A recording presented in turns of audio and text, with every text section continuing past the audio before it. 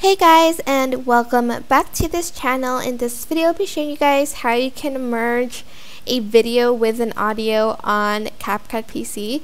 So select your video and add it to your track, and did I just select audio? Okay, select your video and add it to track, and then you're going to go to audio or select any songs that you have imported here, but I'm just going to choose one from audio. So this is around 29 seconds, so I'm just going to add this Dark Soul audio because it's not that far off from the video.